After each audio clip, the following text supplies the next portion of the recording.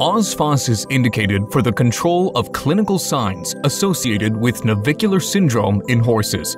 In clinical trials evaluating Osphos in 86 horses, lameness improved in 74.7% of the horses treated with Osphos and 3.3% for horses treated with a saline placebo.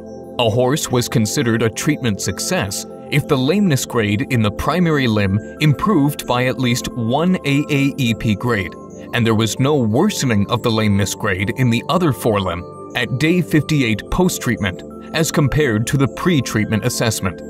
The clinical effectiveness of Osphos noted in the field trial was independent of any corrective shoeing or other therapies for navicular syndrome. Clinical improvement is most evident at 2 months post-treatment.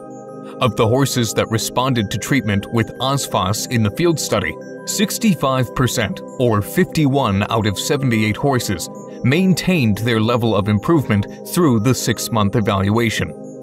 In field studies, the most common side effects reported were signs of discomfort or nervousness, cramping, pawing, and/or colic in 9% of the horses within 2 hours post-treatment. 8 out of 10 horses had resolution of their clinical signs with 10 to 15 minutes of hand walking.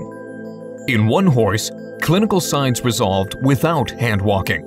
Only one experienced colic requiring treatment. That horse also developed hives and recovered after treatment with flunixin and dexamethasone. See prescribing information for full details on adverse reactions.